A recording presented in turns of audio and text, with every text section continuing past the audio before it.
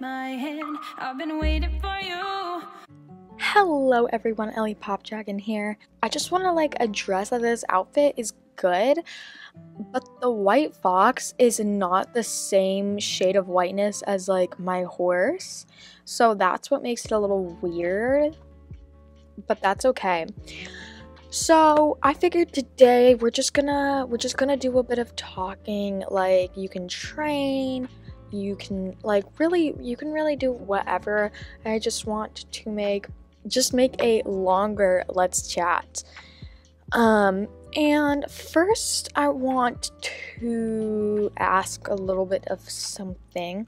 So I'm sure that most of you know, but in case you don't, unfortunately Violet Flower Garden did pass away, and I kind of said what I wanted to say last video at the beginning.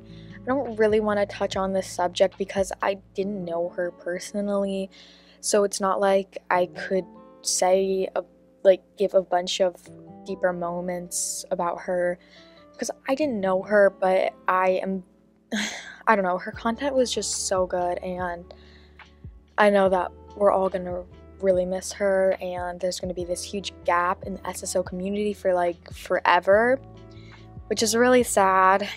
I don't want to go too deep into that, but anyway, so I thought to commemorate her, I would definitely want to buy a horse and name it after her. I'm not going to buy it this video, but I was thinking of buying this Snowflake Dapple Gray American Paint horse because I know she really liked this horse. I was thinking of getting the Cremello Accolteque, or Accolteque, I don't know how to pronounce it, but I'm not, that was definitely the mascot of her channel, but I saw her ride this one more.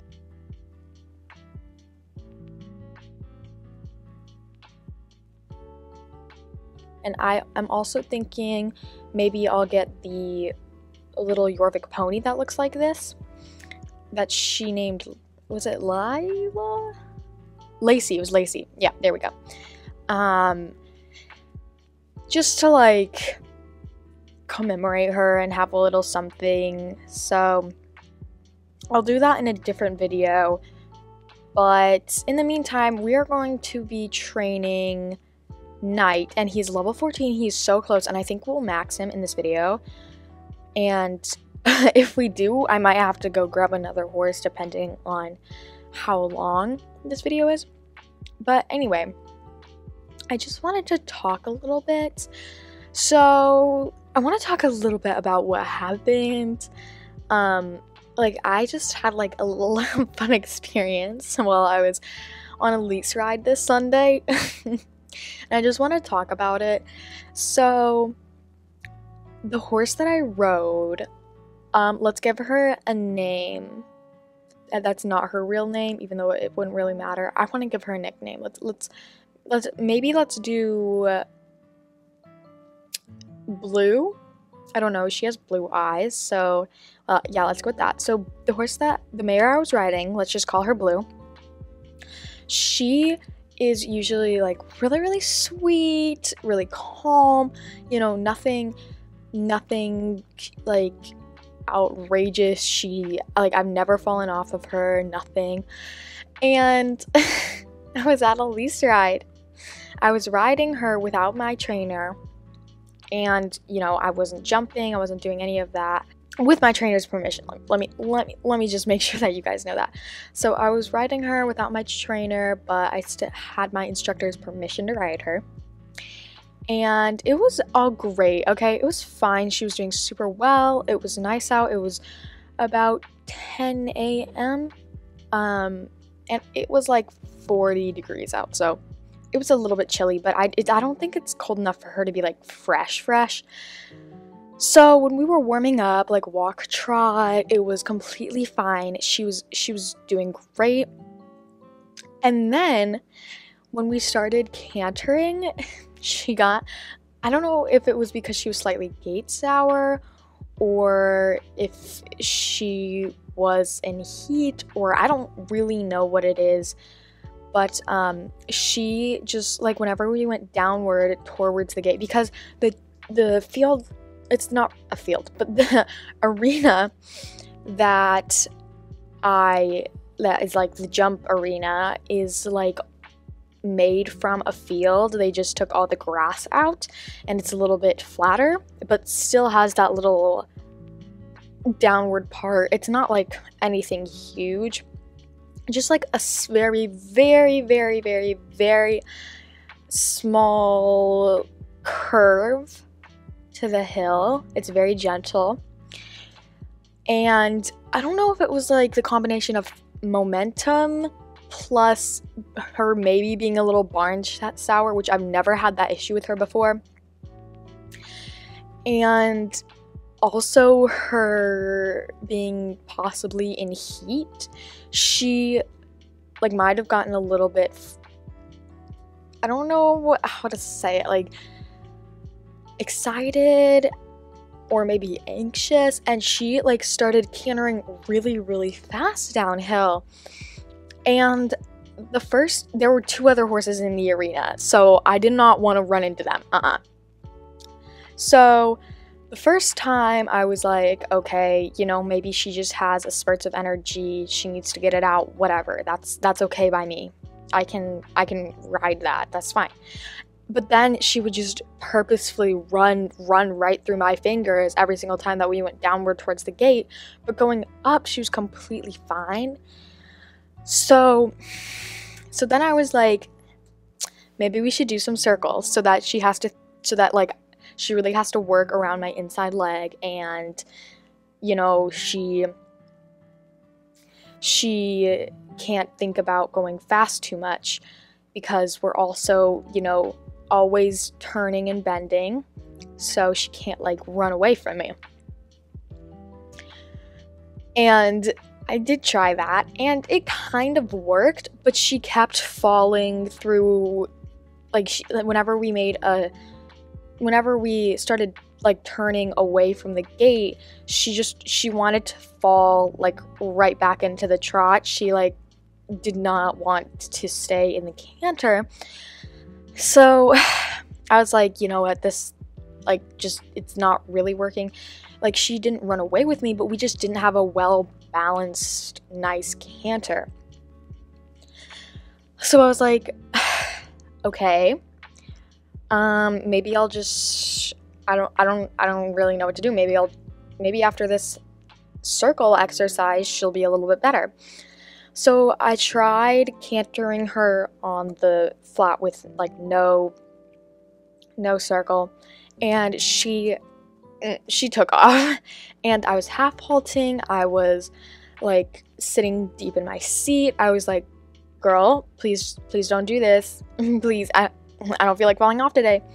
So she kept bolting, and then there was this, like, my first like idea was like, okay, circle her, get her to slow down, get her to bend, you know, etc. And so there was this tree, and I was like, I'll just bend around the tree. And I wasn't planning to make like a super tight circle. Oh, missed that one. Or anything like that. Like, there was this tree, it was like, you know, a regular size. It's like at the very corner of the field. I don't really know how to say it. Like, it's not like right next to the fence, but there's like a little piece. So like, let me try to explain this to you guys. So basically, there is this tree was like in the corner, but it was inside of like the rail where you like go, you would go around the tree if you were taking the outside rail, but you could cut the corner and go to the inside of it as well. So it's like, if this were real life, it was probably as big as this, like compared to me, probably a little bit thinner than that, but like roughly that's how big it was. Maybe actually it was probably more like this one. So if this was real life, it was probably about this big. So I was like, you know, I'll just turn a little bit, get her to slow down. I'm not gonna like make a super tight turn around it, but I'm just gonna go, you know, several feet out and just give myself like a little something to base it off of, like focus on. So I did. And Blue literally barrel raced around that thing. Like she did not stop cantering. She continuously, like, she made a really tight circle around it and then flew up, and she did not stop cantering. And I was like, okay, that didn't work. So I wasn't sure if maybe she slipped a little bit, or she was probably just frustrated with me. And that was like fair enough, because I wasn't sure what to do. Like, my first instinct was, okay, slow her down, right? And that's what I was trying to do, but she wasn't slowing down. So then she bucked, and I was like, okay, this is getting a little out of hand.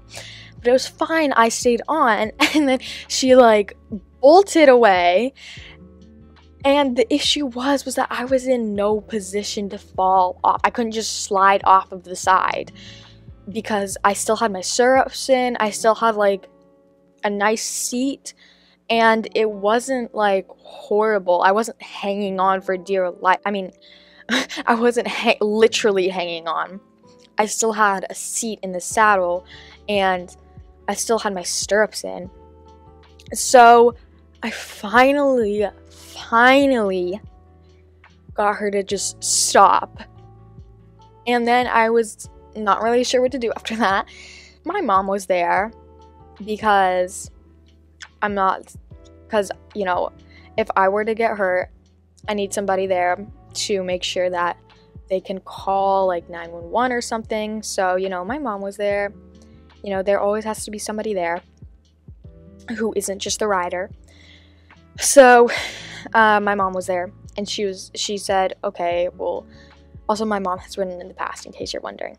She had a couple horses when she was much, like many years ago, when she was young. So she had, I don't know, like she was just like, just get the adrenaline out, do some trotting, serpentines, just to get the adrenaline rush out. And I was like, okay. So I did a little bit of trotting around, but every single time we were like facing the downhill straightaway towards the gate, she would just run right through my fingers and get really fast. And she never broke into canter, but I was still like, This is just not good. So then, thank goodness, one of the other people there that was in the arena suggested that we do some pole work exercises, like stars, or just set up a bunch of intricate like pole working and designs and stuff. So, and that's what I did, and it ended up going fine. Like, we did the house, which is like four like a square of poles, and then we did a little triangle on top. And that was, I'm so glad that that person just suggested it, because she was just so, like, Blue was just so mentally focused on the poles that she didn't have time to think about the running away. And she couldn't, because the poles were there. So yeah, that was an experience, to say the least. And I meant to press X, and that did not happen. So anyway, I have my lesson tomorrow, and I'm going to talk to my trainer about it. You know, it's going to be a learning experience for me, for Blue. We're all going to like make sure that everything's okay. We couldn't see anything the day that we rode, and she's kind of been acting like Blue. About 3 or 4 weeks ago, she kind of did the same thing, but it wasn't to this extent. She was still kind of rushing downhill, but it wasn't quite as bad as this. So I think she's kind of slowly been building, like getting faster and faster, and I've just like not thought much about it. So then she's like taking advantage, because keep thinking, oh, well, you know, it's probably like just like she just has a lot of energy today, she's just fresh or whatever. So then she just kind of takes advantage of that. And I haven't talked to my trainer about it because, well, so the week that it occurred, I didn't have time to talk to my trainer because she was talking to another person while I was like warming up, and then, you know, we got to doing all the lesson stuff. And then let's check the front. And then the second week, I didn't have a lesson. And then the next week, which was this past week, we did a bunch of groundwork stuff. And there was also 3 people in my lesson instead of like, oh, why did I go into the trailer? So there was 3 people in my lesson, which is more than usual. So, you know, there was a lot going on in that lesson. So, and I never thought that it was that big of a deal. I thought it was just like a one-time thing, because that one time that it happened a couple weeks ago, that wasn't quite as bad as this. That was like, I haven't been able to ride outside since then. So, yeah, that's what's going on. I'm definitely gonna ask my trainer about it. And we're just gonna see what's going on. Anyway, I ranted about that for like a long time. Sorry about that. But anyway, I'm gonna move on to a different subject. So, just like as a real quick moral, like, I have bad days. Everybody has bad days, whether it's in the equestrian world or like whatever you're doing. You're always gonna have a bad day, and it's not gonna go to plan. And you're just gonna feel crummy, but it's okay. Hopefully this tomorrow, today's Tuesday that I'm recording it, but hopefully Wednesday we get it all sorted, it's all good. But yeah, we'll see. So No, I can't get out of it. These cows, I feel like these cows, like specifically the cows, are like really hard to maneuver. I don't know how to say that. I'm gonna talk to my trainer about that. It's fine. We'll see what's happening. But anyway, where should we go? Let's go to Moreland Stables. No, not Jasper's. I am currently on server Watermelon Beach, in case you didn't know, and a lot of you guys have just been coming up and saying hi, and it's so sweet. Like, if you ever see me in-game, unless I'm AFK, I will say hi back. I really appreciate it when you guys come up to me. I hope I don't come off as scary to the people that I've met. I don't intend to come off as mean or scary. That would be bad. So if you want to say hi, 100% do. There was something else I wanted to talk about. Ugh. I always miss this one. Why? Can we just like replay that? Did I actually miss that?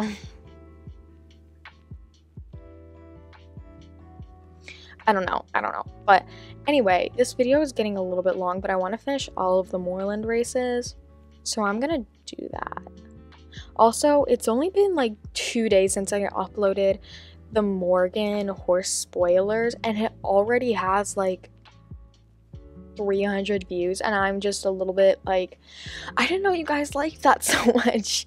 Like, you guys, oh, I still have one more race. Oh, we're so close to maxing this horse. I didn't know that you guys liked watching me react to new horse spoilers. Like, that's cool.